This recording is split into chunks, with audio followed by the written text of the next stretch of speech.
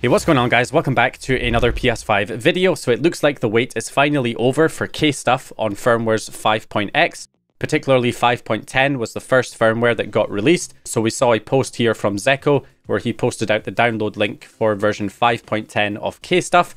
Now the other firmwares are being ported, so by the time this video goes out they may already be available. If not, it won't be long before those firmwares are also supported. I believe it's just offsets that need to be ported to the other versions at the moment. So it will eventually be ported to 5.02 and 5.50 and any other 5.x firmwares that potentially exist. So we can hopefully expect to see all 5.x firmwares get support very soon for PS5 kstuff. Now this is all thanks to a number of different people. Of course you've got Zeko, you've got EchoStretch, you've got Buzzer over on Discord, and of course Zeko's mysterious keys friend. So all of those guys are to thank there for getting this up and running on 5.x firmwares. So this basically brings 5.x firmwares up to the same level as 3.0 to 4.51 for the most part. Obviously we will need ETA hen to get support as well. Obviously I'll make a more detailed guide once everything is complete and everything's been streamlined, and once we have kstuff properly integrated into ETA hen as well. So that will all be covered fairly soon. So kstuff on its own will allow you to do things like run PS4 fake packages and certain homebrew applications. And of course, once it's integrated into ETA hen, you'll also be able to use it to run PS5 game backups as well, and use it to run things like the homebrew store and items flow. You might be able to actually get some of that stuff working right now, which I will show you here. But generally, it'll be best to wait until everything has been fully integrated. So anyway, let's go ahead and take a look at this here. So what I'm going to do in this video is first of all show you how to load kstuff, especially if you need to load it yourself by sending the payload manually, mainly because as more firmwares get added, they will probably not get added to the exploit host immediately. So if you want to run these test builds as new builds are being produced, then you're going to have to inject them manually. So we're going to take a look at that, as well as how to load them normally, of course, from the web browser.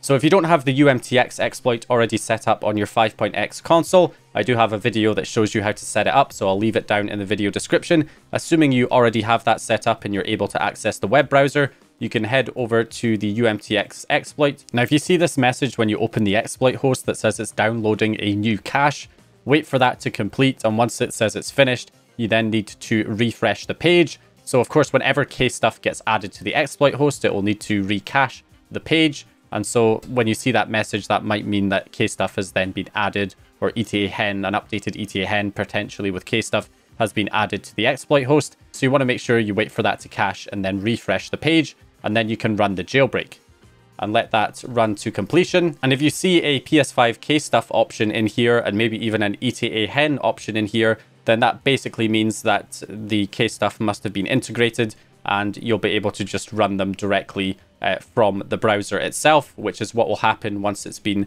fully integrated. But of course, if you're running this early, where we don't have the options to run kstuff or ETA hen inside the web browser right now, then you can inject the payloads using netcat GUI. So if we switch over to our computer here, I can take the kstuff payload that I downloaded and throw it into netcat GUI. And all you have to do is, of course, enter the PS5's IP address in the host box here, and the port number is 9021, and then you can inject the payload, and that will run kstuff on your PS5. So there we go, it's now up and running. Okay, so to test this, we can put some PS4 fake packages on the root of a USB drive that's formatted in exFAT format.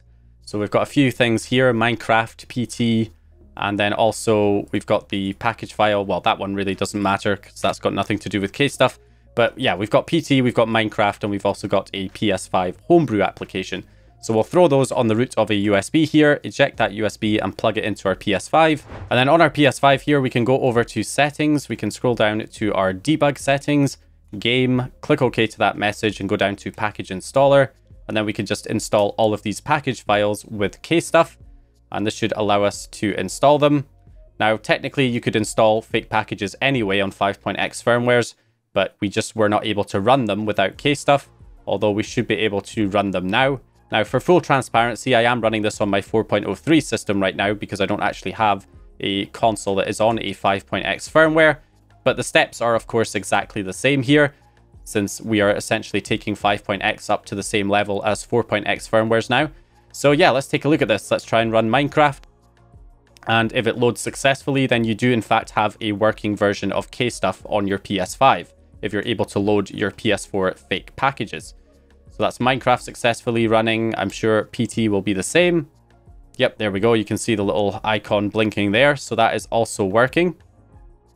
And then finally, we can try a PS5 homebrew application like PS5 Explorer.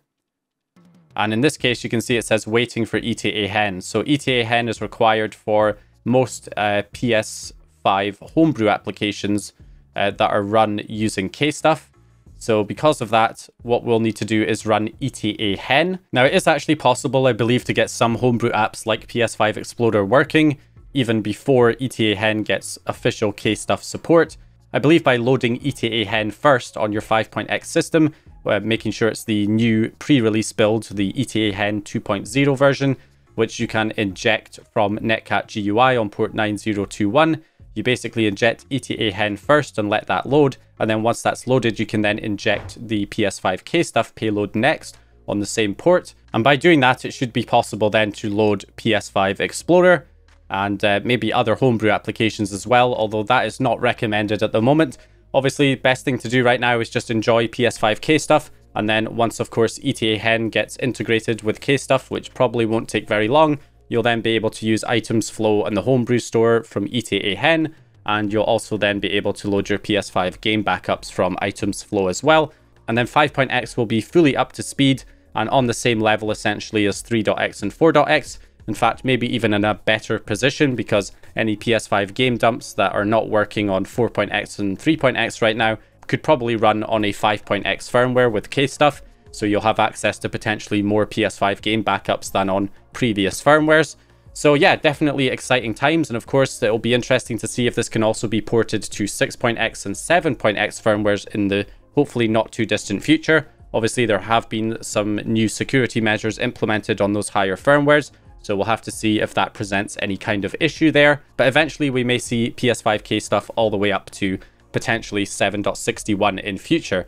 So yeah, anyway, hope you guys enjoyed this video or found the information useful. Again, I'll do a proper guide once everything's fully integrated. Obviously, we're still in the very early stages here. It's just been released.